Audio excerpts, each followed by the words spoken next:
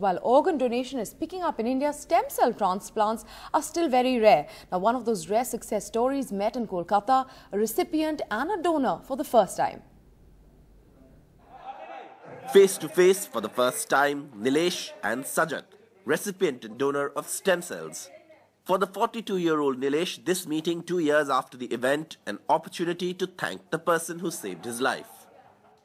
I'm sure that people who will know more about him will come forward, and especially of age group of his type from 20 to 20, 30, if they come forward, the next generations will try to find out and motivate people. Sajat runs a healthcare startup. He became a donor while researching for his company and saved Nitin's life as he was a match. He wants more young people to register. I'm pretty excited. I mean, of course, I know that I was able to do something good in which it ended up saving someone's life, and not many people get to say that in their lifetimes. And I actually saw that face, that how fit he is. And so I remember Gayatri telling me about his condition. The transplant had been facilitated by Datri, an NGO. In 2009, it started with 3,000 people pledging to donate stem cells.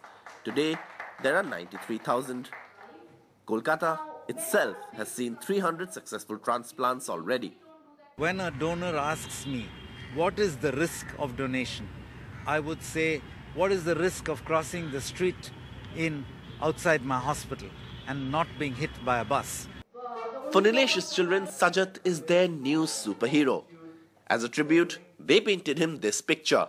In Kolkata with camera person Vishwajit Das, Saurabh Gupta, NDTV.